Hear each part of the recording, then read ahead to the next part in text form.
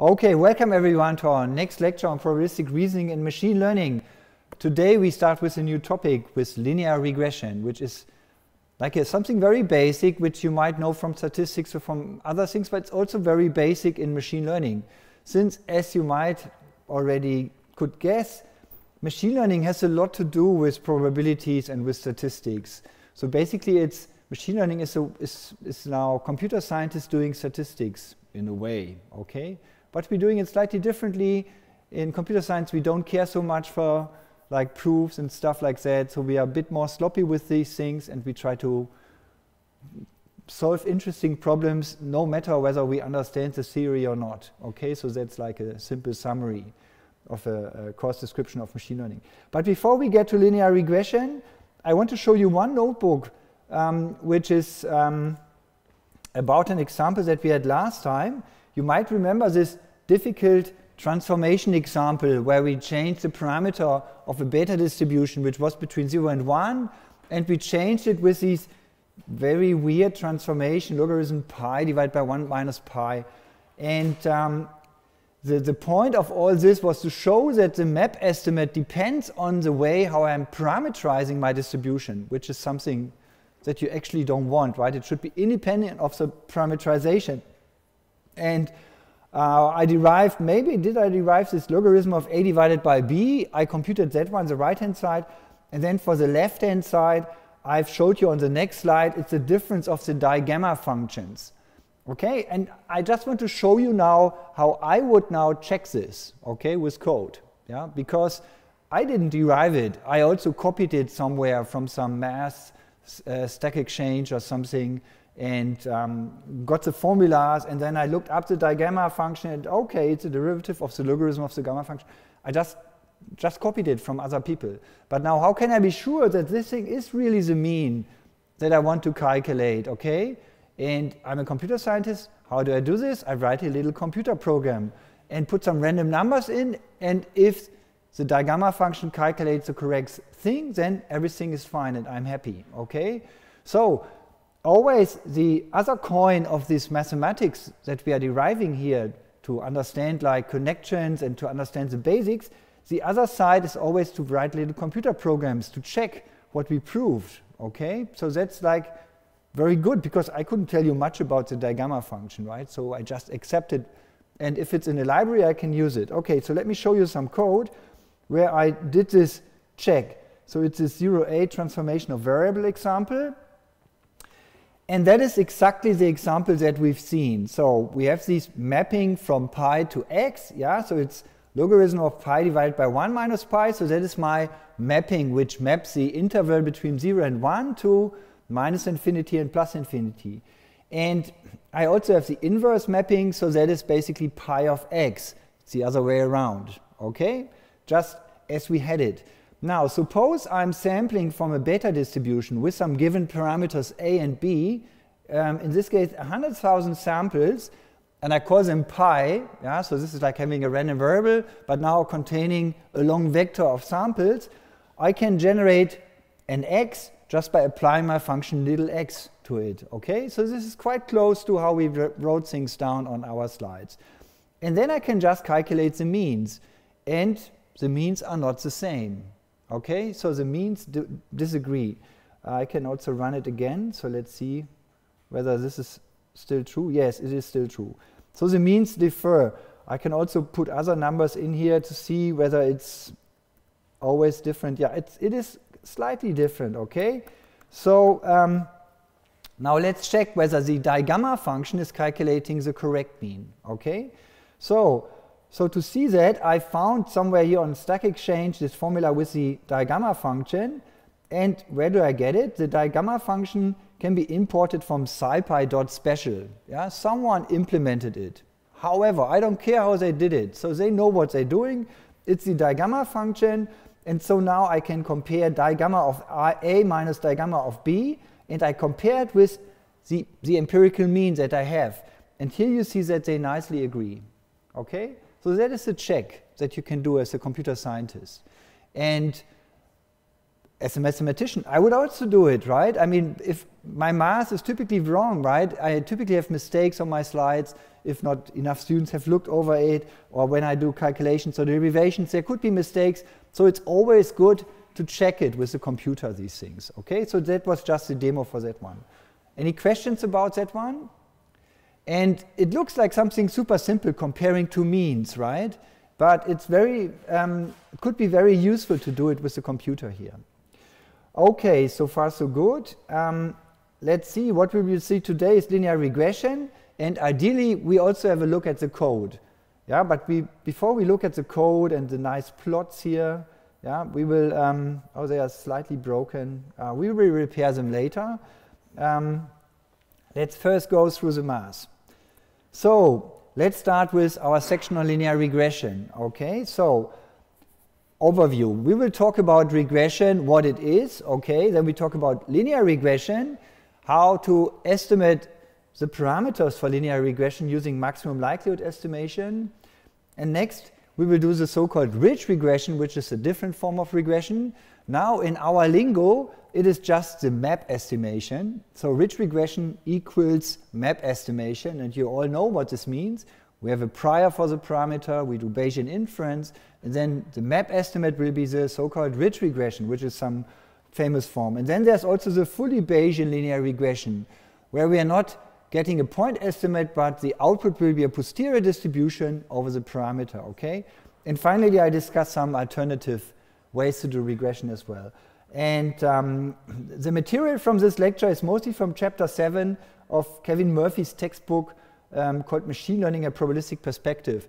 There's an old version of the book, and there are now 2 new books which are replacing the old one, and they're all available for free online, so you can download the PDF completely legally. However, as time goes by, my lecture diverges a little bit from Kevin Murphy, so the starting point was his chapter, and now it's something else maybe. So let's see.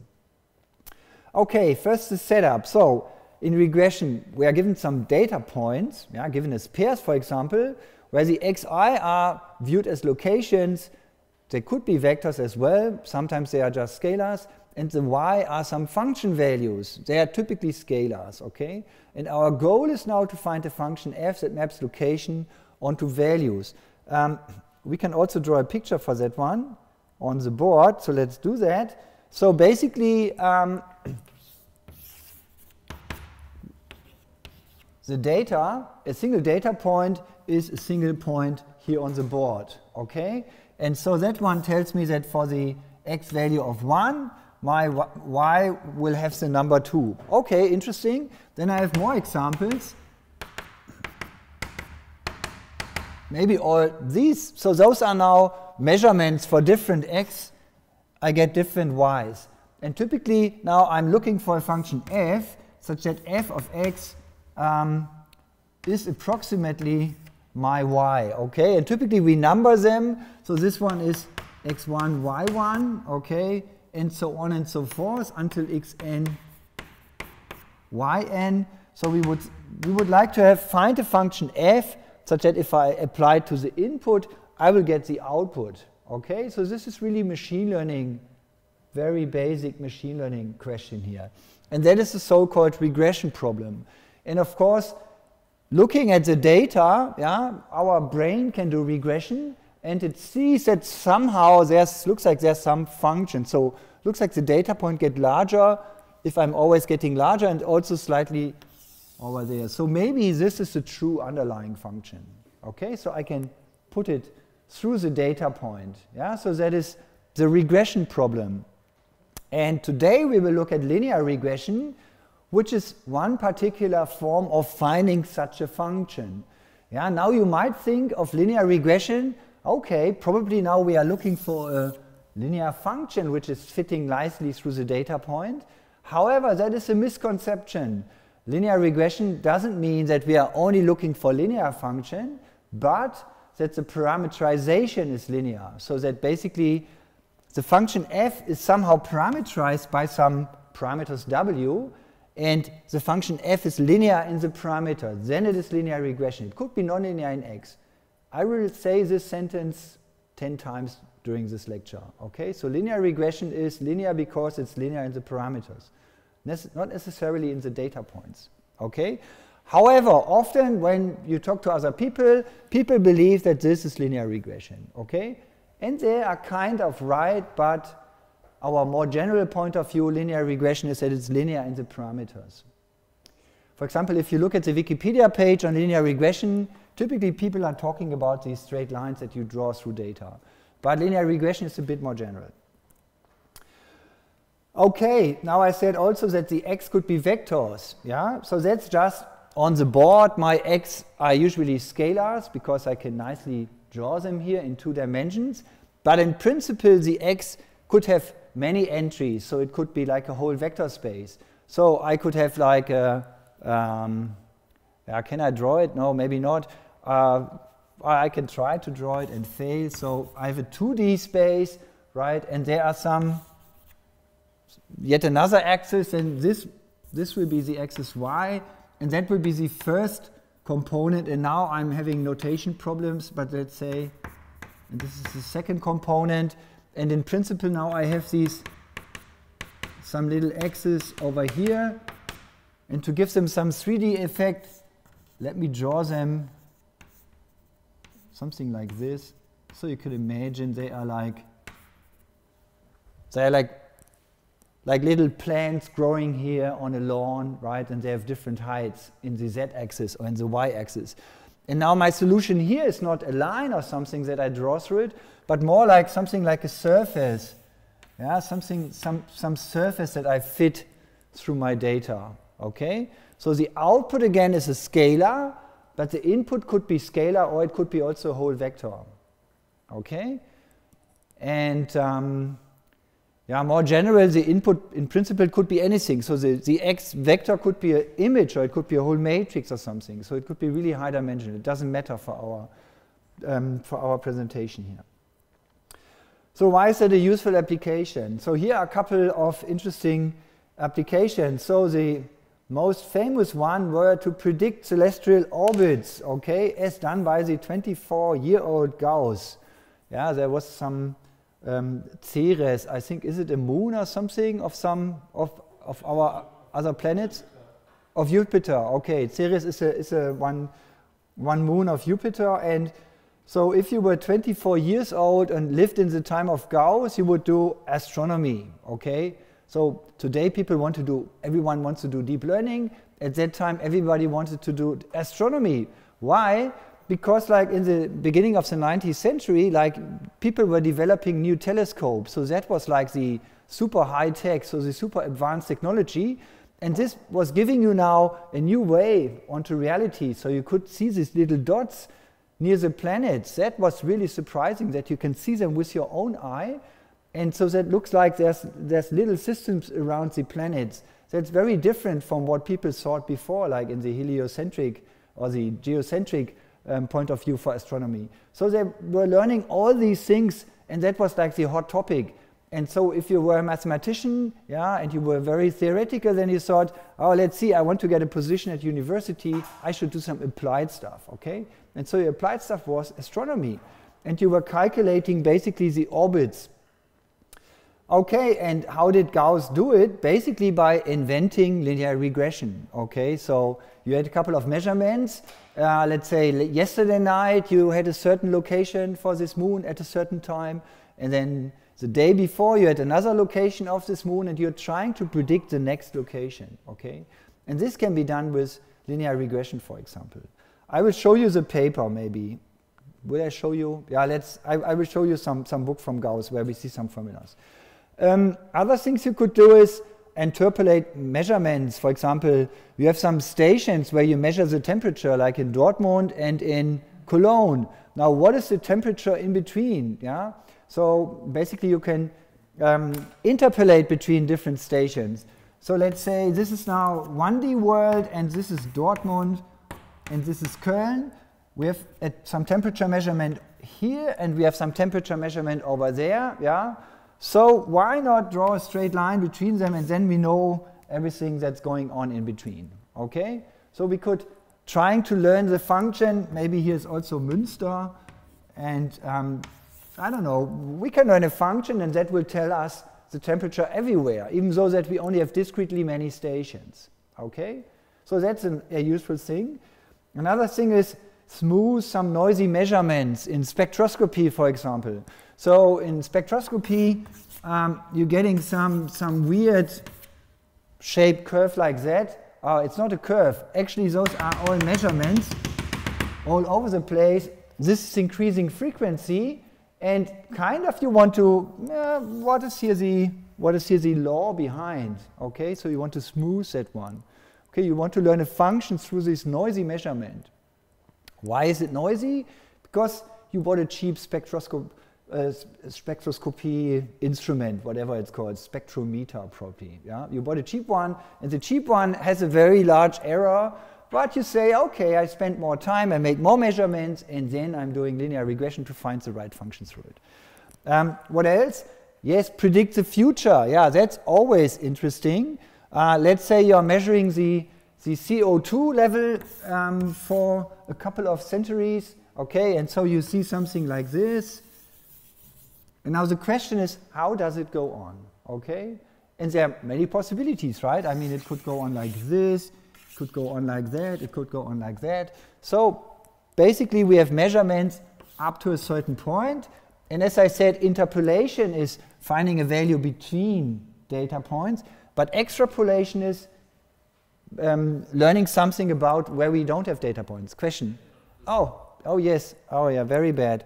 Okay, maybe you haven't seen anything of this now in the video. Okay, sorry about this. So let me just quickly repeat what we are talking about.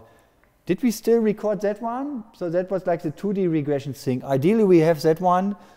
That was the one about temperature between Münster, Dortmund, and Cologne. We have some finite station, and we want to interpolate between them. So interpolate, measuring in between, or estimating something in between. That was the smoothing example from my spectrometer, which is very noisy. And that is the CO2 thing and extrapolating it into the future, so where there's no data, okay? So learning the function behind this, behind my measurements is like something very scientific, right? We want to learn the law behind, yeah? So what is the physical law behind it? And finally, linear regression is a basic building block of deep learning, okay? So another way of to say what deep learning is stacking lots of linear regression on top of each other, yeah? So that's it, yeah? I'm exaggerating. So there are some more things, there are some nonlinearities, but the basic building block is something like linear regression. So it's very important to really fully understand it, what it's doing, yeah, and how it works. So far, so good. So now, how do we do this regression thing? So we assume some model for our function. Yeah. So we, for example, let's say we have a scalar x, and we could say my function should be linear in x. So I have two parameters here, w0 and w1. Okay, and I learn a function f of x, which has this form where I now can choose a w0 and a w1. However, I could also learn a nonlinear function, for example, a parabola, which is this one. Then I have three parameters. Or I could have even more parameters, okay, which is an even more complicated polynomial here. Again, it is called linear regression because it's linear in the parameter. So also these functions that I'm learning here are nonlinear, yeah, but it's linear in the parameter, so it's called linear regression. Okay, I think I said it already 3 times. 5 more to go. Okay, how am I doing this? I'm doing this by fitting my model, yeah, using least squares. Yeah, so I'm trying to minimize these squared errors between my assumption here. So that was my model assumption that I'm having this inner product between my, so the W now contains W0, W1, W2, and the xi could be a vector where I'm having the 1, the x to the power of 1, the x to the power of 2, the x to the power of 3 in there, okay? And I'm trying to minimize these squared distances between my measurements and my modeled function, which is ideally more smooth. And I average over all data points, and I'm looking for the argmin. The question, of course, now is, why are we using least squares, right? So why don't we take the L1 norm? So what assumptions are behind least squares? And we've seen last time already that the basic assumption here is that there's a Gaussian distribution somewhere hidden. So basically, the distribution of these errors here, we assume that it's a Gaussian distribution, okay? And then if we minimize or maximize the likelihood with the Gaussian distribution, we end up with least square. And we go through that again today, but in principle it's the same that we've seen already. So here comes the old reference from Carl Friedrich Gauss, and let me say, there were like in the 2 centuries ago, like the Germans were writing lots of papers and the French people were also writing lots of papers. And sometimes, like in complex analysis, I think there was Weierstrass on the German side and Cauchy on the French side. Both have their own definition, what is a holomorphic function, right? And at the end, both definitions are equivalent, right? How nice is that, right? So both schools kind of come up with their own definitions to define how to define differentiable complex functions. Both come up with the same thing. Similarly here, Legendre was working, of course, on the orbité des comètes, yeah, which is astronomic, nice applied subject for a mathematician. And he also tries to find out nouvelles methods, I'm bad at French, to find out the orbits of comets, okay?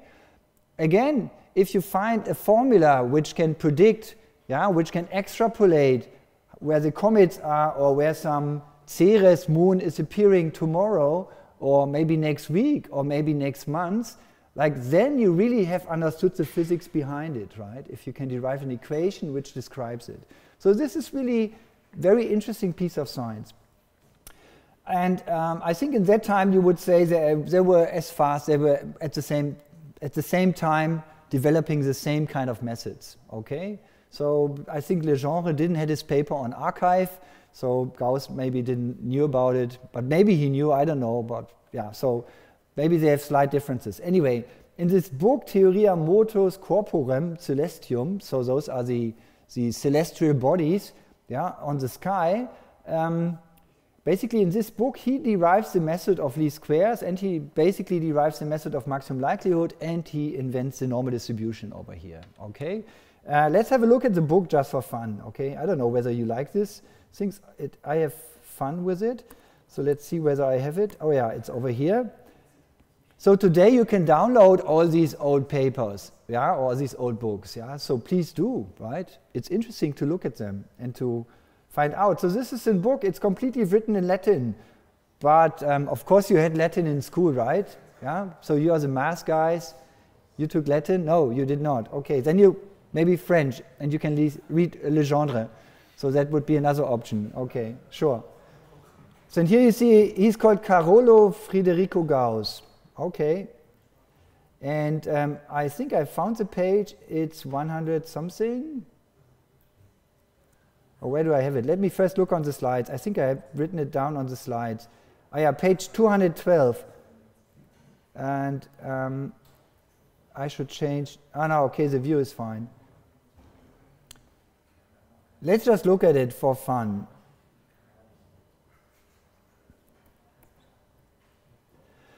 Okay, we are in the second part of the book. So here we go. Now, what do we get here? So you have to go through the Latin, but when you look at the formula down here, then you have some phi delta. I don't know what the phi delta thing here is, but then comes some other part. How can I move this one? Okay, like this. And this looks very much like the Gaussian distribution, doesn't it? So you have the delta squared. The delta is the difference between the mean and your variable. And then you have, like, you multiply it with h squared. The h squared is the precision. Yeah, so it's not the standard deviation, but the inverse standard deviation.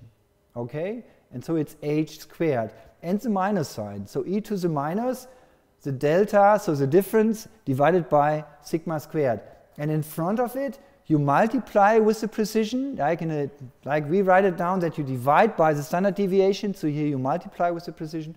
And divide by the square root of pi. Okay? He knew it all already, so he derived it here. And when you go on, there's also a more complicated version. So this one is the multivariate version. So here you see the standard deviation to the power of mu, where mu is the number of parameters, and then pi also to the power of minus. I would read this as a half times mu. It looks a little bit like a tau, but I don't know. It should, I think, 1/2 times mu. And then e to the, again, precision squared. And now this is now the sum of several distances, okay? So it's a multivariate distribution. Okay, and now when you translate this, the sentence here, this systema itaque blah blah blah, so my Latin is very rusty, but we can read this one. So you maximize some probability here, okay, some probability value. That is the same as minimization. So here's the minimum, yeah, minimizing the quadratic differences of these things. Okay, so that is the least square piece here, yeah, which is pretty cool, I think. So I copied those one also out, and you can put them into Google Translate, and it will translate it for you. And it will be the description of the least square method. I didn't check the Legendre paper though, so it should be interesting to look at that one as well. Anyway, this is just nice to see how these things come, right? So they are not there yet, and then researchers trying to figure something new out. People were using the mean for many calculations, and Gauss wanted to know, so for the mean, so what is the most natural probability distribution? And he came up with the Gaussian distribution, so the parameter is the mean. So if people using this method, I'm just averaging stuff, so why can you do it? So with what assumption are you doing this? And you're doing it with the assumption of having a Gaussian distribution. Okay, so that's the story behind. Where were we? Yeah, why these squares? And Gauss was already interested in the underlying assumption of doing such an averaging here. Anyway, enough history. So let's write it up now with modern notation. And as often, these things are typically difficult because the notation is weird and a bit hard. And everyone uses their own notation. In particular, sometimes on Wikipedia pages, the notation could be cumbersome, yeah, to say the least. It's typically that maybe there might be a statistician who learned about linear regression, then they start writing up the page, and then someone else comes and writing something, and so it's getting a bit complicated. Let's look at the different cases, and let's develop a simple notation that we can use. And ideally, if you see other notations, you can map it to that one, okay? So here's the simplest case. Suppose we have a single data point, and we have a linear function. So let's say my location is a vector, okay? So we're a little bit generally here. So we have several components, more like in this 2D example. Then the function value at location x is modeled just as the inner product of the coordinates with some weights. Okay, so that is a linear function. And it's linear in x as well, but also linear in w.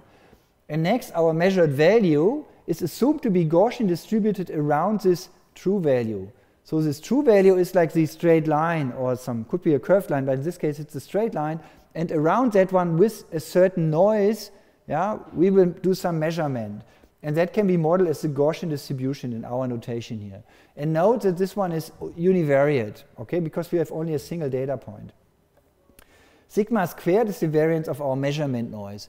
Typically, it's not important so much that we know the sigma square, only when we want to do weighted least square or something like that. The value y is a scalar at the end because the inner product is calculating that one. Yeah, I don't know why the screens are switching on and off. If we find a solution for that one, that would be awesome. I don't know. I have no idea. Sorry about that. Here the parameter w is unknown. Okay, so the x is known and the y is known, but the w is unknown. So the w is not a direct parameter of my Gaussian distribution, but we can use this parameter to calculate the mean. And then we basically have a probability distribution here. Parameter sigma squared is typically assumed to be known in this case, so we don't want to estimate it, okay? And again, the whole thing is called linear regression because my function f is linear in w. Let's look at the more general point of view. Now we have, yes, question? X transpose times w must be a scalar, right? Yeah, that is a scalar, exactly, yes. So the measured value y is a scalar. It must have the same dimensionality as the y. Very right, very correct.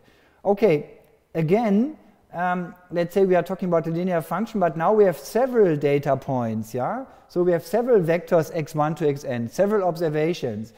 Now there's the question, how do we put it into a matrix? We could put the x1 to xn as columns into a matrix. Sometimes we do that when we do PCA, yeah? Then we do it along we do columns for the vectors, but for linear regression, it's more common to put the data points as rows into the matrix. Yeah, and you just have to be careful. The reason why we put rows here is that is the more common notation in linear regression papers or in linear regression Wikipedia entries. But it's arbitrary. You could, of course, also put it into columns. You just need to be careful. Yeah? So the nice thing is, if my x's are rows, I can now just write my, before was it x transpose w, I can just write as x times w, because this will multiply each row with the w. Okay, if I say my location matrix contains column vectors, I would have capital X transpose times w, because I first have to flip it. But it's nicer like that for our formulas, because the x will be like, we take the x transpose times x inverse times x transpose times something, so it gets confusing if we do it the other way around. The formulas just don't look so nice anymore. Okay, now the measured value, yeah, y's are Gaussian distributed around our xw. Okay, so far so good. So the reason why I talked about a single data point is so that you see already the structure of all of this, and the y was a scalar, but now the y is a vector. Yeah, and each entry in the vector y corresponds to one of the measurements. And here you see why it might be nice to have the x as rows, because then you have basically a big table. Okay, so let me draw it once. So you have a big table where the first part of the table is the x and the last part is the y, the last column. Okay, and then you have your data points numbered from 1 to n, and so each row is basically one measurement, like an Excel sheet. Okay, so you have an Excel sheet, and like the first columns are my x and the last column is my y, for example. Okay, that's why it's nice. So because in the y vector, if we would take the x transpose, we should also use a row vector for the y, but then that's also not so nice. So that's why it's nice to have the locations as rows in my x, because the y is then a nice column vector. And then the y is just Gaussian distributed around this mean x times w. Again, so let's make it more specific. So let's say we have d columns. Okay. What does it tell us about w? So how many entries in w do I have? Is the question too easy or too difficult? Yes? I think d plus 1. D plus 1 is one possibility. Let's check it. So I want to calculate d x times w. And x is an n by d matrix. So the w is better a d vector only. Okay, so it's a d by 1 vector. Okay, so I have as many entries in the w as I have columns in my x. This one is an extra column here. It's an extra one that I don't use. And then this result will be compared then later with my vector y. Okay, and you see already, wow, this notation is kind of nice, right? So now I'm having a whole vector of arrows, and of that one I can take the L2 norm, for example. And that's another way to write down summation over all entries. And I could also do it for each of them. So I would take the, now let's use some Python notation. I want to take the ith row, which is I colon, okay, times w. And that one squared. Or if I say, okay, my entries in my matrix, they are all called here xi transpose. So vectors are column vectors, so those are row vectors now. Xi transpose is one of these. I could also say this is now a shortcut notation for this summation over there. Okay? And there you see, like, typically this is how you think about it. You have single data point and you're calculating the squared error and you're averaging over all of them. Okay? You can also say 1 divided by n. And you see, you can drag in the summation also into this and get rid of all the indices when you have the notation right. Okay? Even further, also the L2 norm could be written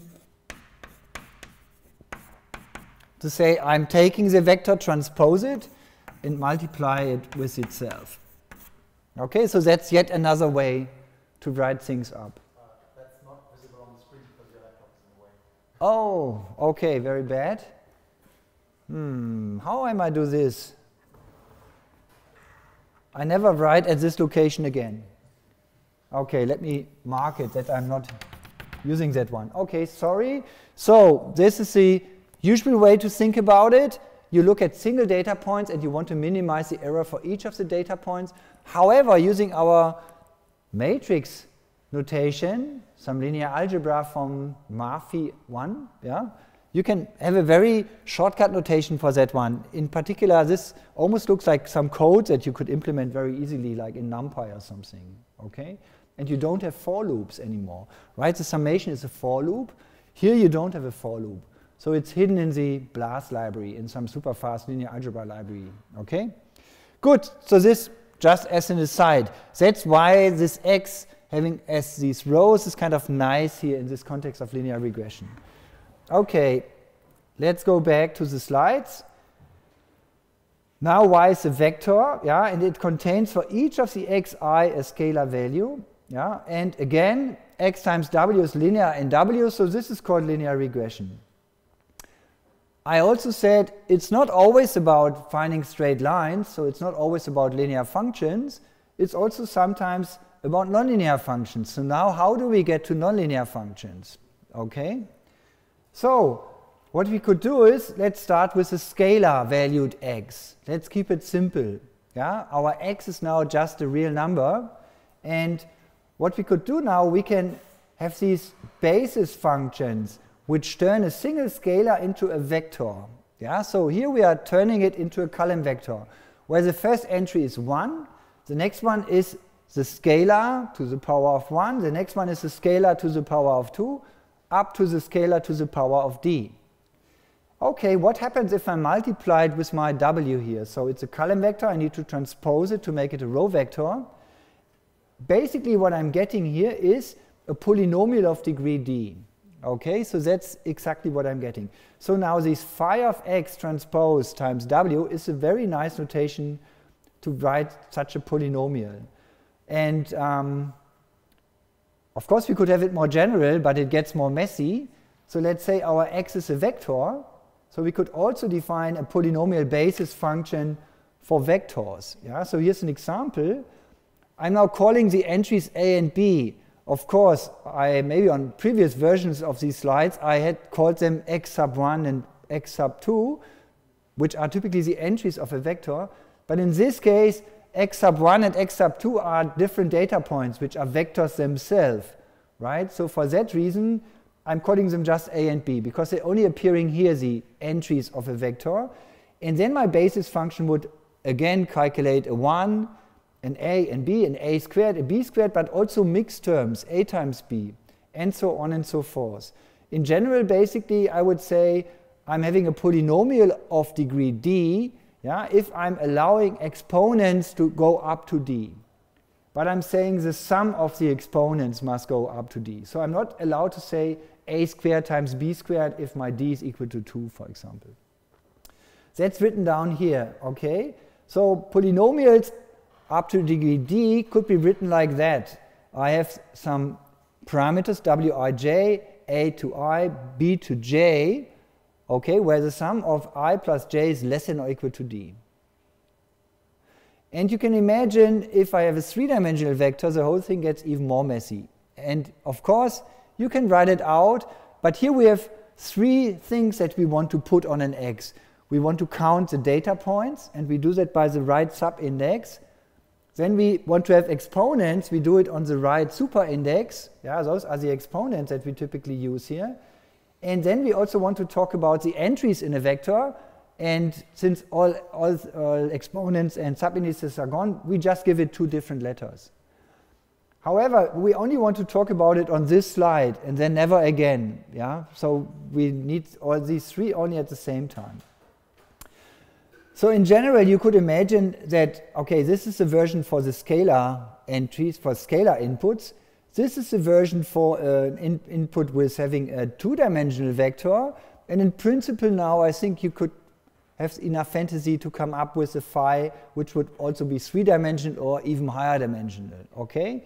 Just putting in all these so-called monomials. These entries are called monomials, these products, okay? However, we won't do it explicitly, right? Because we only need to understand that it's possible, but then we want to have a nice notation when we derive the solution for the least square. Okay, so somehow this phi can map a vector x that can be arbitrary dimensional onto some other vector phi of x, which might be much higher dimensional. Yeah? So for example, here the starting point x is 2-dimensional, and if we take all monomials up to degree 2, we will have 1, 2, 3, 4, 5, 6 entries. Yeah? And if we would take all monomials up to degree 3, we will have many more. And it's, I'm not sure whether it's exponentially growing, but it's growing very fast, the number of entries we would have. Okay? So these basis function expansion is also a preview to support vector machines. So that's the same trick that we will use in support vector machines. Yeah? And then we will also get rid of all these complicated ways to write down things by using the kernel trick. But this is in a different lecture later on. Okay? So here we just use it to have a sophisticated linear regression where we are able to learn also parabolas or even more complicated functions. Okay. These entries in this phi of x are also sometimes called features. Okay, so this thing is kind of generating features from my raw data. Yeah, so this is just, sometimes you read that they are called features.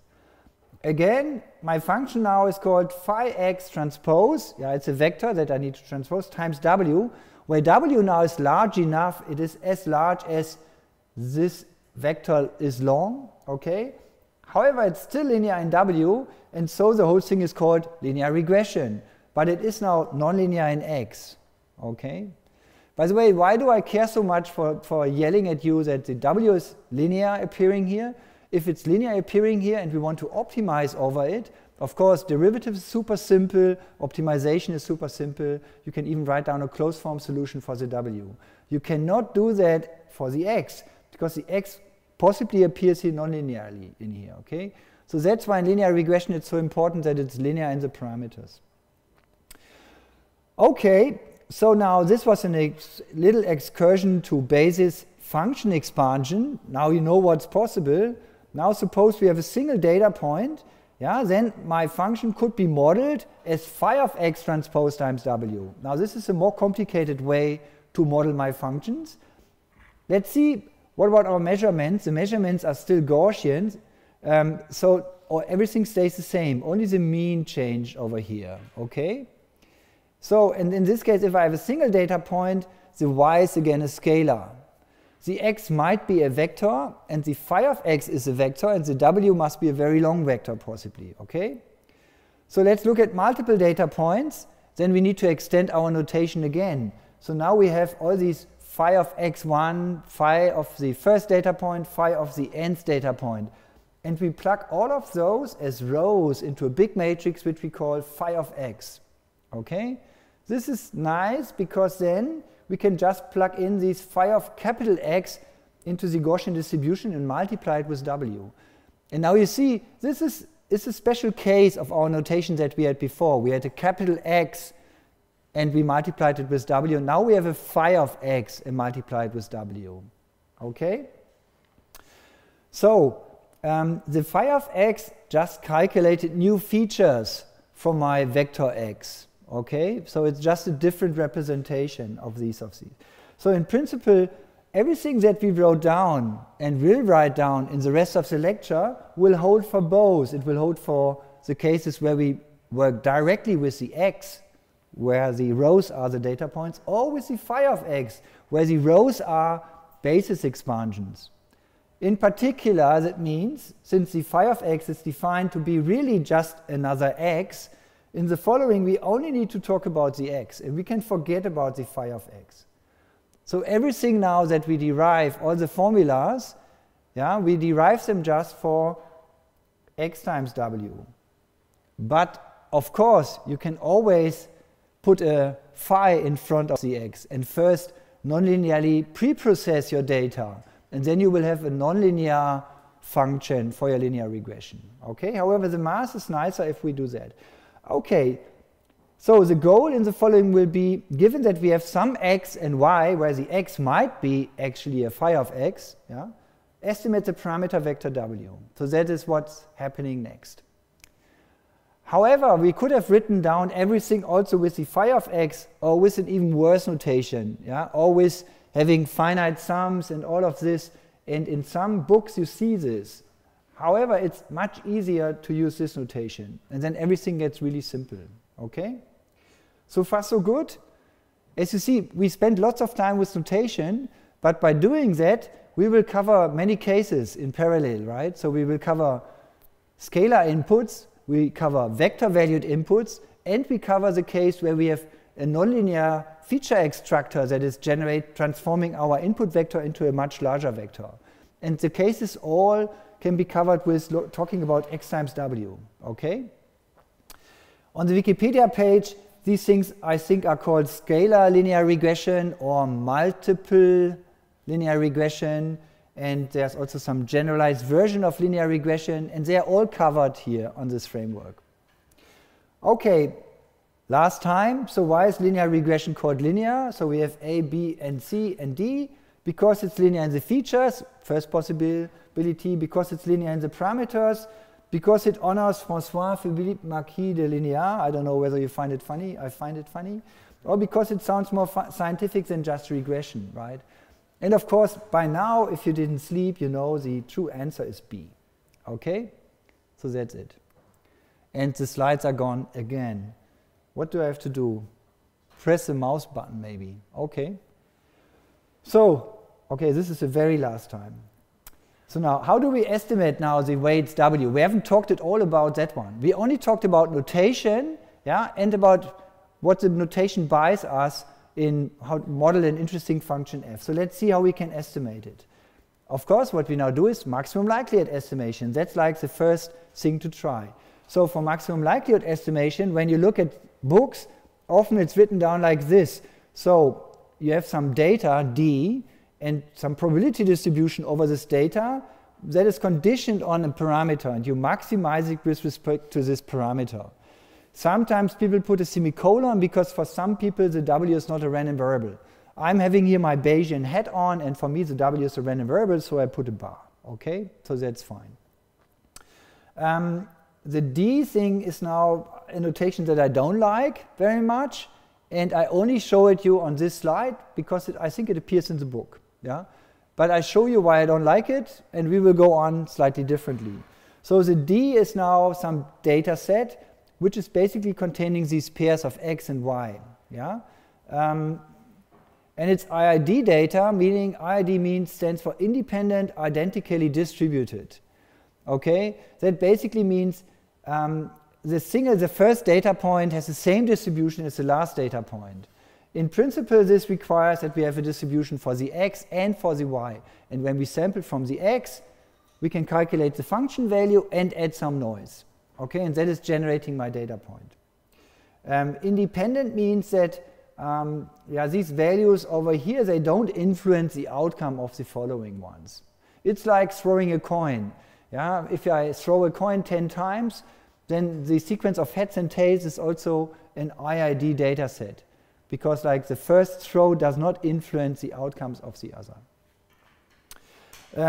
The identically distributed independence means that my likelihood will factorize. So in principle, I have a joint distribution on many things here, on x1, y1 to yn to yn, but I can split it up into these different pieces, so into these different data points. Okay, so my joint distribution is factorizing into the different pieces. And here now is where the notation becomes a bit fishy, because now suddenly the x is on the right-hand side of the bar. And that's why I don't like the notation with the data set on the left-hand side. Yeah? It is okay, yeah, if we assume that the D only contains the values. But often it's written that the data set contains the x and the values, but when you look on the right-hand side, yeah, it's a bit strange. The x appears on the right-hand side, so there's a little bit of a mix-up. Yeah? what we will write is, we will always write the likelihood like that. We will say P of y given x and w.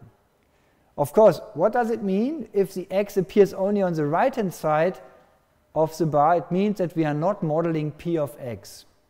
Okay, the distribution of x is not modeled at all. We only model the function. Yeah, we only model, given an x, how do you calculate a y? But how you get your x's or how you sample them, we don't put it into the model. And that's very typical for linear regression.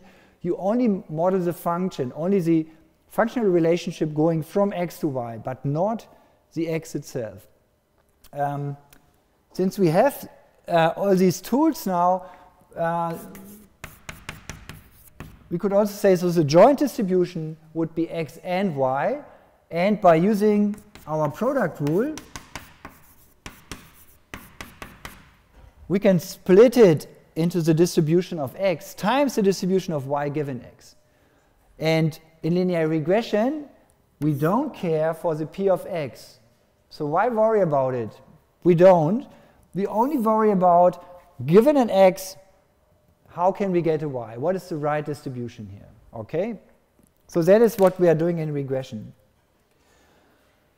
Okay, so far so good. So on the following, I will always write P of y given x and w, and I'm never using this notation. And if I'm using it, I should correct it.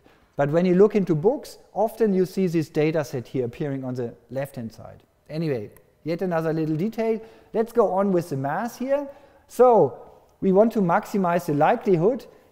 We can also maximize the log likelihood because the logarithm is a monotonically increasing function. That's fine.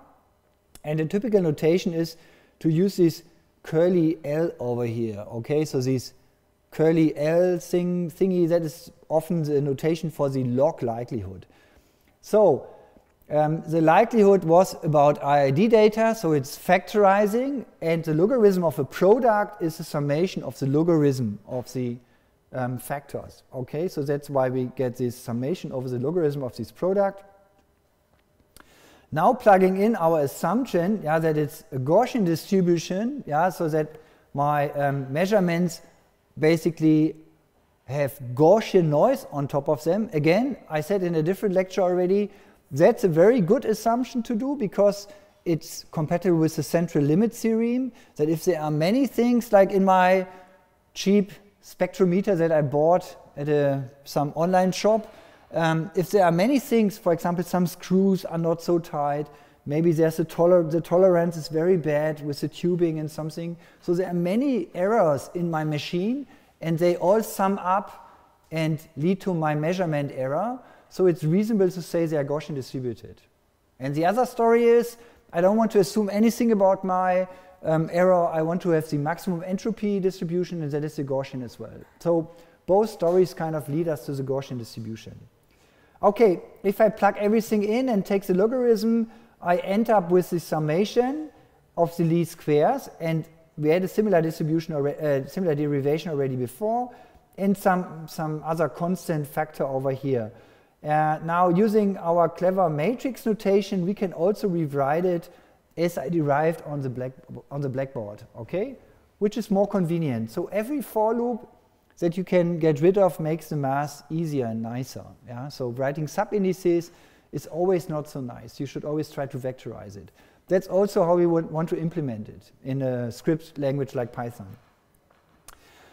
Okay, so the mean squared error is also sometimes called sum of squared error or L2 norm of the residual error. So the residuals are basically the errors, so the stuff that I cannot explain with my current estimate of W. So the things that I'm still wrong with my measurement, those are called the residuals. And that's why there are some different names in different branches of science.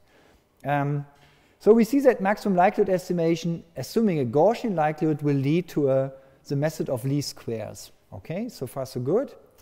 That's just a repetition. Another way to say it, if we have Gaussian distributed measurements, then least square is a well-justified method. Of course, practically another way to justify excuse me, least squares is computationally nice, right? So it's like one step away from a linear function, and it's like a smooth function that is differentiably everywhere.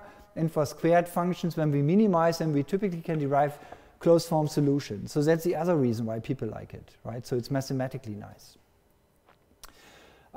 Here's another reference to Gauss' book from 1809, that he started to use the mean, or people are using the mean because it was established, and he was thinking about finding the right distribution so that if you're looking for the most probable numbers on the sky, yeah, what distribution should he use for these probabilities so that at the end he can use the mean that everyone is using anyway.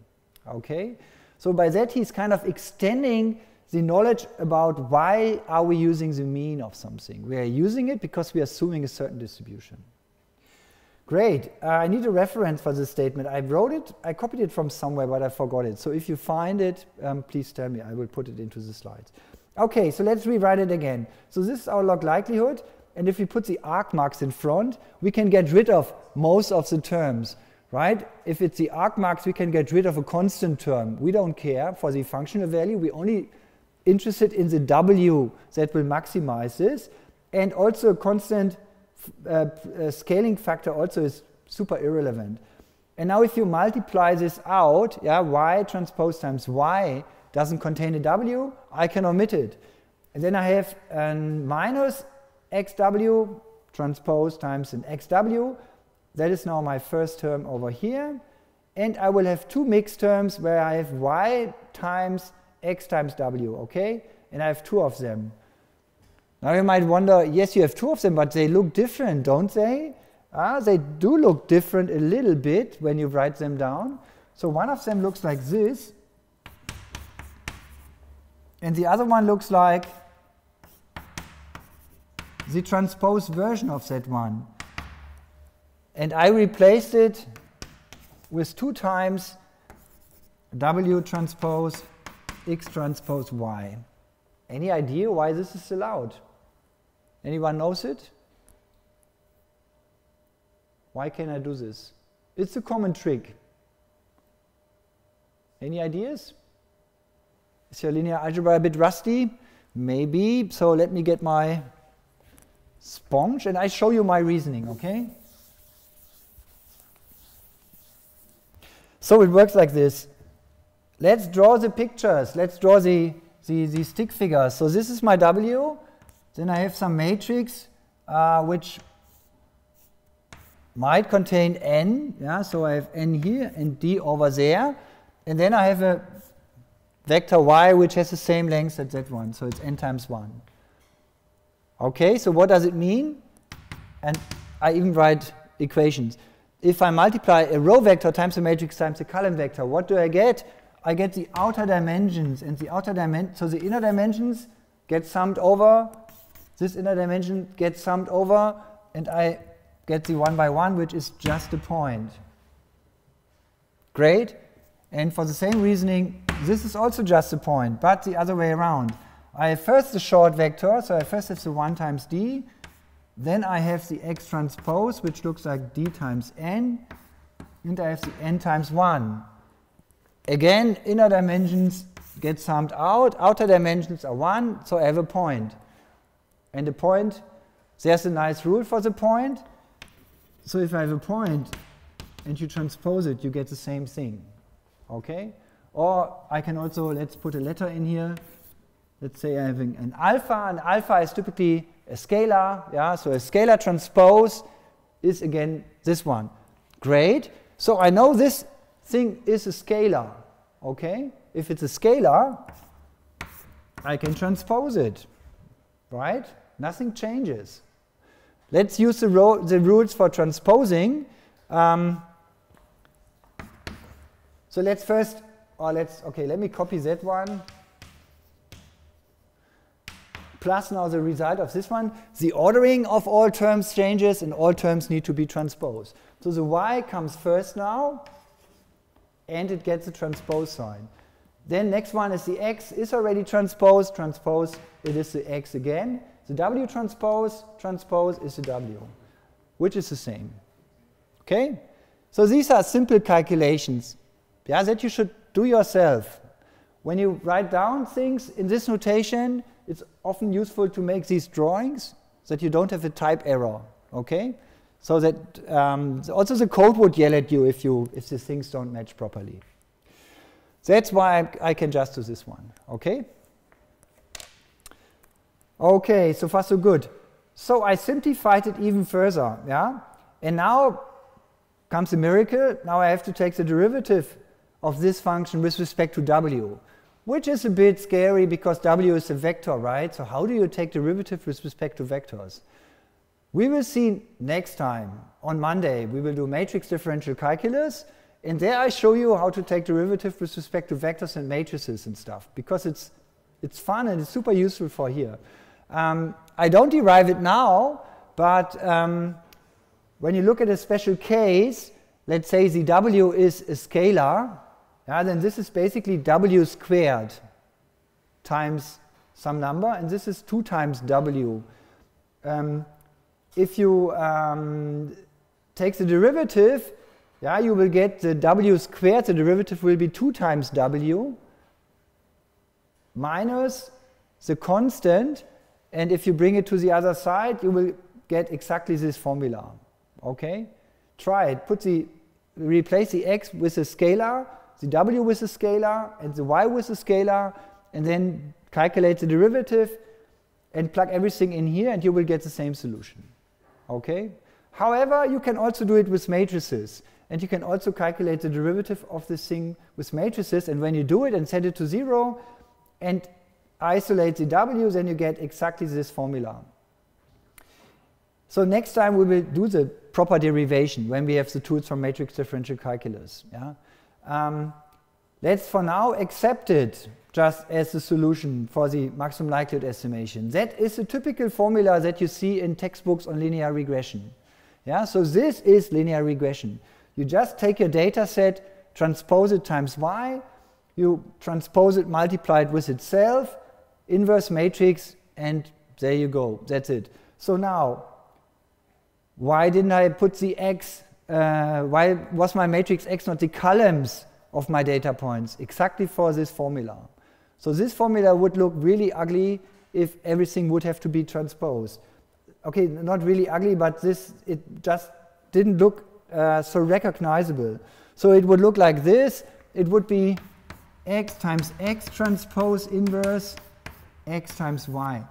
And that's not the formula that you remember for linear regression, but it's the other formula that you remember for linear regression. Okay, so that's why I use this notation. So what we just derived is also called ordinary least squares. Yeah? And here is how to derive it. We will do it next time. So far, so good? Now, okay, just a second. How do you do linear regression? You take your Excel sheet, yeah, your columns. You need to find out what is my x and what is my y, and then ideally you export it to Python, and then you plug it into this formula and you get your w. Okay? And if you are adventurous, something, you first put your x into a phi of x. Okay? So you can also first transform it. And I don't care with which program you can also do it with Excel and generate more columns in some clever way. And then you run this formula. Question?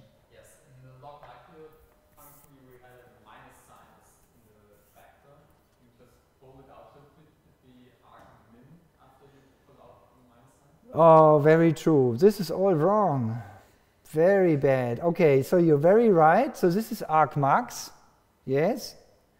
And this should be argmin. Thank you very much. So that is very true. Should I change it now? I think it's very bad to do this during the lecture, but I always enjoy it. So let's do it now. It's very quick. Does not exist. Oh, I'm in the wrong folder.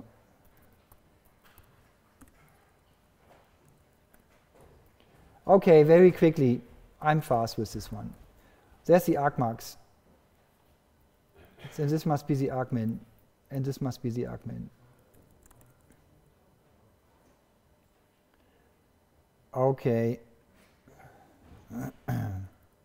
Thank you very much. No, there's another. No, that one is right. So that's the argmax. Okay, so you can do certain things under the argmax, but you are not allowed to multiply with -1. When you multiply with -1, the argmax becomes an argmin. Okay. Good. Let's look at a simple example here. So this is like a simple demo, which maybe it's also from the book. No, I think this one I did myself. So here's a data set, so some data points, and the data points are always the same in these three examples. I just changed my function that I'm fitting here. So here I'm fitting a polynomial of degree 1, here's a polynomial of degree 2, and here's a polynomial of degree 10. Okay? And I'm just running it through this formula that we've just seen. And so here you get a nice straight line, which somewhat makes sense. Here you get a parabola, which makes even more sense to our visual look. And here you get something which is going nicely through the data points, but it's probably a bit overdoing it. And those are three classical situations in statistics. So this looks just right, and this is so-called underfitting, which means that my model class is too simple. I'm only looking for straight lines, but my data actually is nonlinear. Okay, so this is called underfitting. This is called overfitting. So here I'm taking the data too seriously. So I know there's measurement noise on them, so I shouldn't really go through each of them, even if I could. If I would increase the d equal 10 to d equal 20, I even could go through all of the data points. Okay? And this is called overfitting. And the question is how to get just to this position over here. And as a preview, we will talk about it in more detail, but as a preview, what you could do is you could take some, so to avoid the overfitting, you could take some test data point, yeah, and try your solution on the test data point and calculate the, basically the probability or the least square fit, yeah. And then it would tell you, yes, the errors for this very wiggly curve is on unseen data that hasn't been used by the algorithm, not so good as in this example. Okay? Good, so there are now some interesting things already to see. Okay, let's move on. There's another fancy way of doing regression, which is called ridge regression. And so one thing, another way to avoid this overfitting situation is to say, okay, my W's now, when you look at them, they get really large to go through all these data points here. Yeah? So the coefficients Wi are really large numbers. And now an interesting solution is, how about if I drag them towards the origin? So I'm actually saying my weights should be smaller. Yeah? Then this is, even though I'm very flexible, this is dragging me to smoother solutions, which are not so wiggly. So having smaller W entries in a 10-dimensional regression thing will lead to smoother solution that more look like a parabola or to the power of 3 function. Okay? And this is called regularization, this trick that we are kind of pushing the weights towards 0. However, being Bayesian, we could also write it out like this. We say, let's say we have a prior distribution for my W, which is centered around 0 with some additional variance for the parameter here, okay? And then we do map estimation. Okay, let's do that. So map estimation basically means I'm maximizing now my posterior distribution. Let's write it out with Bayesian, this Bayes rule. I can get rid of the evidence here because it doesn't contain the W. So under the arc marks, I can just remove it. And it has not a negative sign, so I can really just remove it. And then if I plug everything in, I'm getting here the logarithm of the, I can apply the logarithm as well, by the way, because it's a monotonic function, monotonically increasing function. And so I get the summation of the first term and the logarithm of the second term, okay, of two Gaussian distributions. And if I go through the math, yeah, I will first get a least square term over here.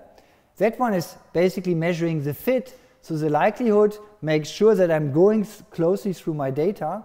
And I get a second term, which is often called the regularizer, and that is now just the L2 norm of the W, okay? And so what we just did is, we kind of found a justification for using such a regularization here in linear regression. And so ridge regression, what they're doing is basically they are adding this, having this additional term here, and not only minimizing the fit, but also saying, okay, we want to have a good fit, but at the same time a small W. However, it comes at a cost. The W now needs some hyperparameter lambda, which is new here. Yeah, one can derive that the hyperparameter is just the ratio between sigma squared and tau squared.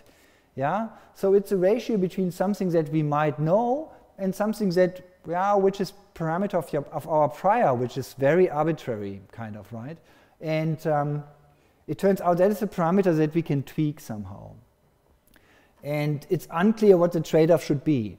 Of course, if my parameter lambda is very, very small, it's like doing typical maximum likelihood. Yeah? So I will get a very wiggly solution. If I make my parameter lambda larger, then I want to have a solution with a small w, and I get a smoother solution. Yeah? Possibly even at the end a very linear solution. It can, or even a constant function. Yeah? So the parameter lambda now can kind of tune me into the right ballpark here, so what might be the right one, even though I'm using 10 parameters. Okay, if I do the minimization of Z1 over here, again, calculating the derivative with respect to W, setting it to 0, and solving for W, I get a formula which looks very much like the one that I had, but now I have a lambda times identity matrix plus this X transpose X. And this is a formula for rich regression. Okay, so when you see on the Wikipedia page on linear regression, the part on rich regression, you know, okay, that's just map estimation with the Gaussian prior on the parameter. That's just the same thing. I hope by now you also appreciate that we went through the pain of introducing all this probabilistic stuff at the beginning, because then suddenly methods become really easy to put into your big Setzkasten, I don't know what it's called, into one of the boxes. So this is map estimation. Okay, I know what map estimation is, and I could also imagine other variations, right? So why not replace the prior for the W with a different prior, yeah, for example with the Laplace distribution, and then I'm suddenly having here an L1 prior, which is the lasso, yeah, which is yet another algorithm, okay? So it's nice to look at all these methods through the probabilistic lens. Here's a different story for the regularizer, why people like it in optimization. It's making the inverse matrix here more stable. Yeah? So basically what we're doing here when you add these two matrices by adding the identity matrix, what you're doing you are increasing the size of the eigenvalues of this matrix. Yeah? Why are the eigenvalues relevant? Because the inverse matrix will have 1 divided by all these eigenvalues. So if the X transpose X has a very small eigenvalue, let's say 10 to the minus 14, yeah? When you take the inverse matrix, you will get here a gigantic matrix, and the whole thing can explode. And everything can get really large, or as in mathematical optimization, you would say numerically unstable. Yeah? So that's why people regularize to make this inversion numerically more stable. So you see there are many reasons why people use least square, it's convenient, blah, blah, blah, but we can derive it from the Gaussian distribution. How nice is that? Then there are many people using regularization. However, we can also derive it from our Bayesian point of view, which is really nice, I think. Okay, so one way to say is it's making the optimization, the inversion here, more numerically stable. Another way to say is, oh, it's the same as now assuming something about my W. Okay, so I like that very much. Anyway, so let's go on. So this is what I just said, so let's skip this slide. Now the question was, there are two options now to go from the more complicated solutions to the simpler ones. One is by adjusting the lambda, yeah, we can get more smooth solutions. The other one was by changing the d, which was basically is a parameter of my basis function phi. Okay. So I don't have a complete answer, but towards an answer. So the d parameter sets the model complexity, yeah, from linear to parabolas to higher degree polynomials. So I'm fixing that one, and the lambda is related to the signal to noise ratio. Yeah? Why is that? Because the lambda was the ratio of sigma square, which is the noise, amount of noise, divided by the tau square, which was the variance of my prior. And the prior is basically saying, how much do I think already that I know the solution? Yeah, if my tau is very large, then I say I basically want to trust my data and not so much like any preconception, but it might make my tau very small, then I say my data has to fight a lot to move me away from my 0. Yeah? And so the lambda is a parameter which is kind of telling me something about how clean is my signal. Yeah? So how much should I trust my signal? So it can be regularized with the lambda. Okay, so here it says next slide, but it's, oh yeah, it will come on the next slides, why this is the signal to noise ratio. Okay, I will explain it. But before we do that, let's talk about Bayesian linear regression now. So we were Bayesian so far, but we only did point estimates. Yeah, point estimates meaning we calculate a particular W. But what if we say our answer should be a posterior distribution over the W? What can we do? Ideally, everything is Gaussian. In this case, it is. So my prior for the W is a Gaussian distribution. My measurements are Gaussian, so my posteriors are also Gaussian. And these somewhat complicated looking formulas are just variations of the stuff that we learned in the lecture on Gaussian distributions. Okay? So this is just the posterior distribution of a Gaussian, yeah? And it is a Gaussian as well with a particular mean and a particular covariance matrix, where these are the formulas that we derived elsewhere. So it can be done, which is nice. Now, how does it compare to ridge regression? Curiously, our posterior mean is exactly the estimator that is typically known as ridge regression if we have the assumption that my covariance matrix of my measurements is the identity matrix, and the covariance matrix that I'm using for the prior is also the identity matrix. So under certain assumption, yeah, so my posterior mean is exactly the ridge regression. So we have an even more general point of view. So the Bayesian linear regression is deriving a posterior distribution, and if we put in more assumption, we end up with ridge regression. If we put in more assumptions, where's the screen? If we put in more assumptions, we end up with the maximum likelihood solution. Okay? What else can we see here? We can see here the role of the lambda, so we can rewrite the Vn, so these covariance, so the posterior covariance, we can rewrite it in a clever way, and then it turns out that the lambda is equal to sigma squared divided by tau squared. And this is giving us the regularization parameter in mathematical optimization, which you need to choose like that it's working very well. It gives us an interpretation, yeah, so that we can interpret it. Okay, so far so good. Any questions, by the way? You should interrupt me anyway, right? So you should not only ask questions when I'm asking for questions. Okay, so here comes the Bayesian linear regression cartoon. Yeah, so initially you have a prior around 0, and this is a two-dimensional problem. So we are looking for straight lines, yeah, where one parameter is now, in this case, between -1 and 1, and the other one is between -1 and 1. Or actually, it could be also -infinity to +infinity, so it's only plotted for that one. And that is the Gaussian distribution. That is my P of W, my prior.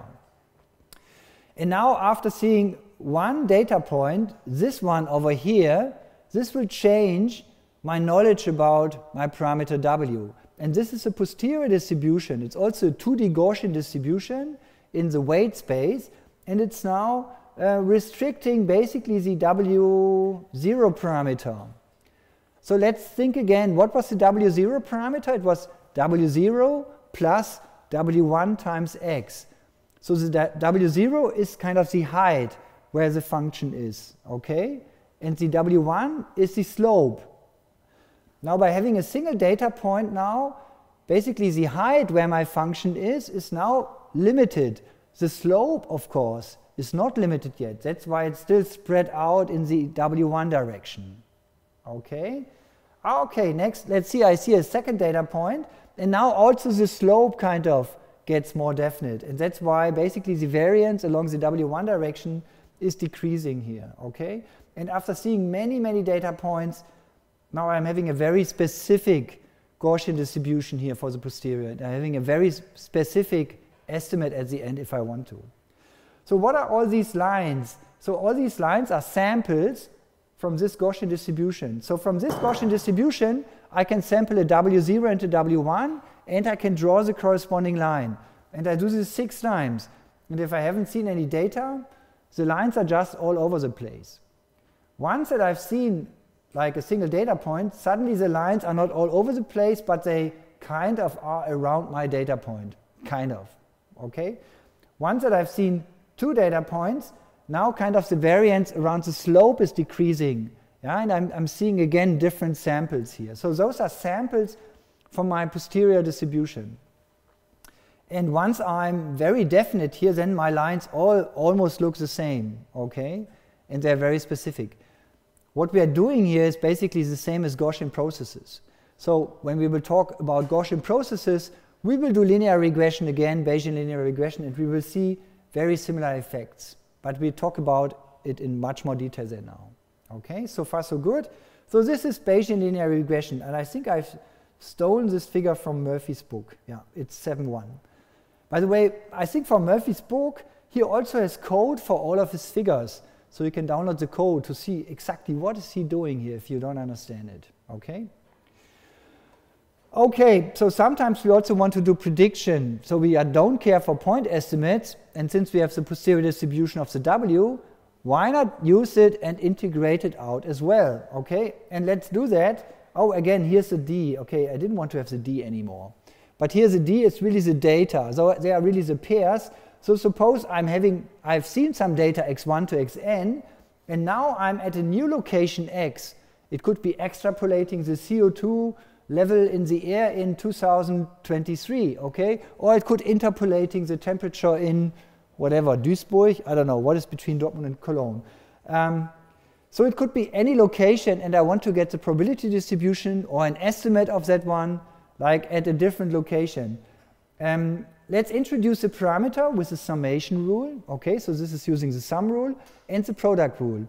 And then the W only depends on Wn and Vn. Yeah, we will draw a graphical model later in the GP, in the Gaussian process lecture for this one.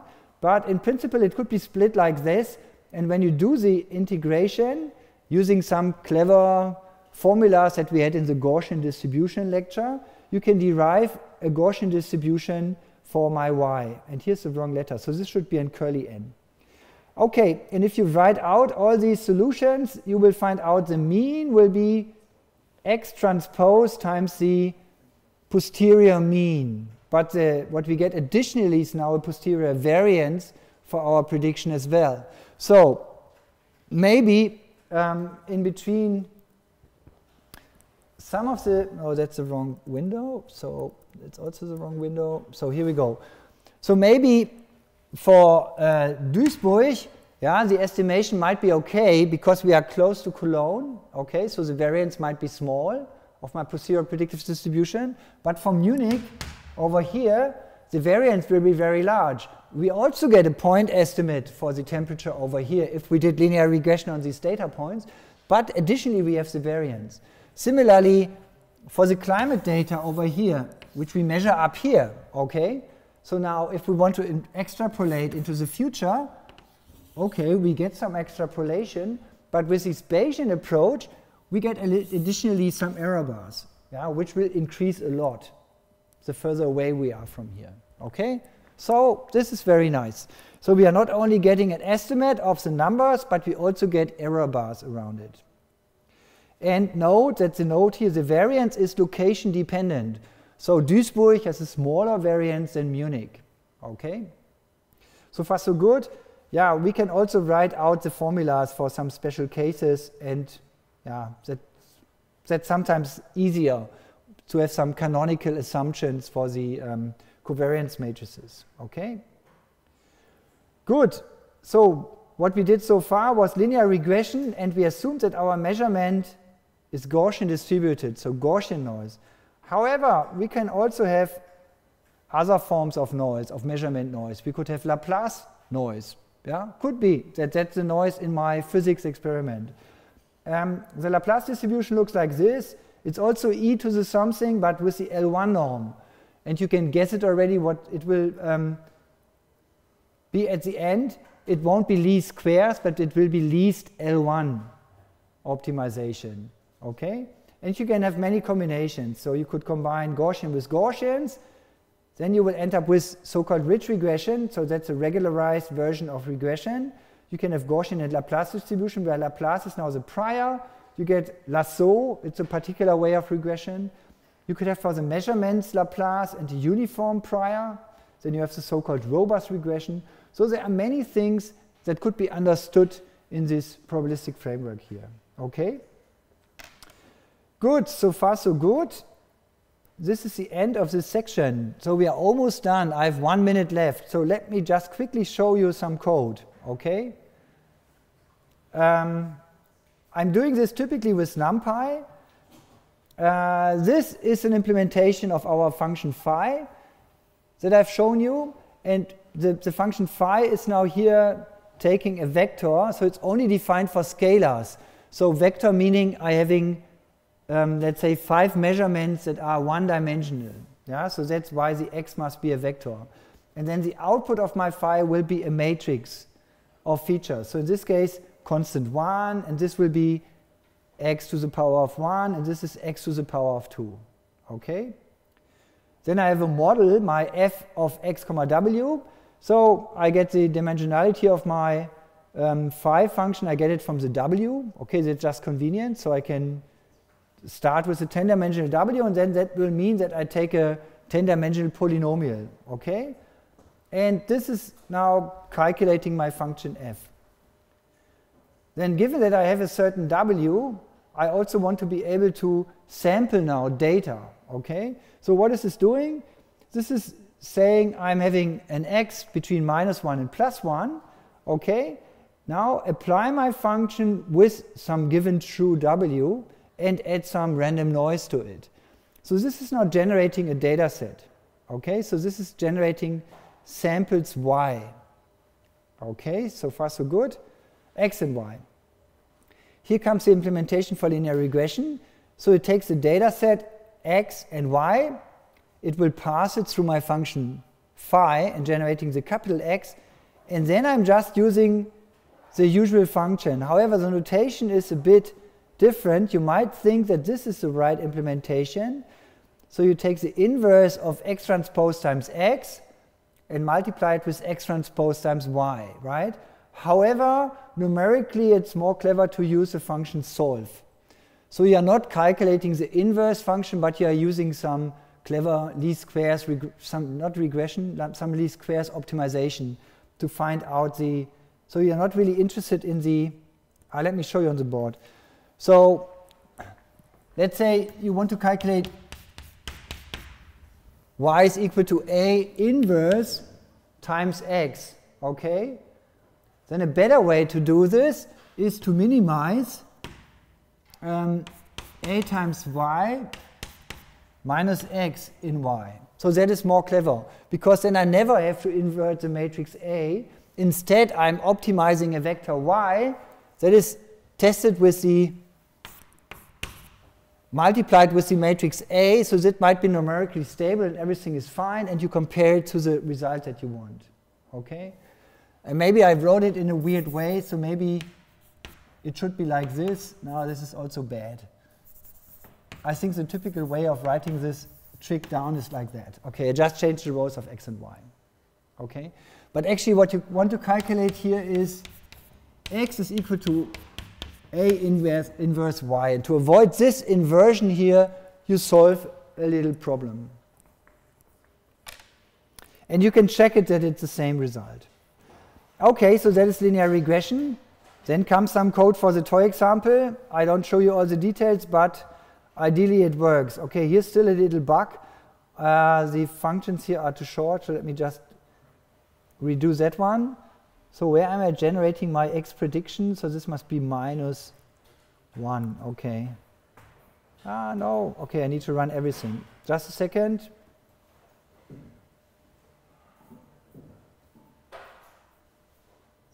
Okay, so here we go. So the starting point is the true function, yeah.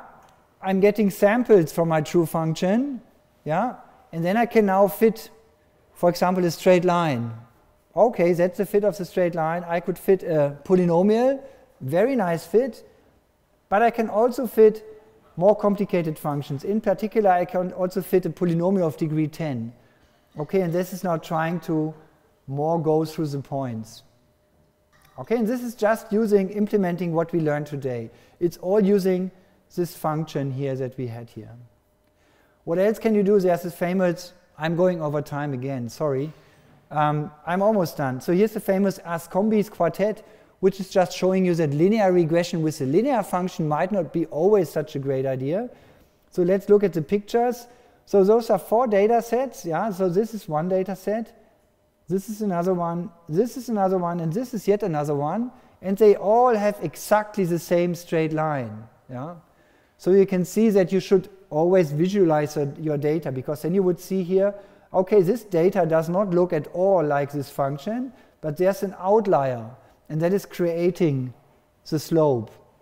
Similarly here, there's an outlier that is creating a very wrong slope. So this is very non-robust. Or even here, I'm having a polynomial, but fitting a straight line is giving me the same result.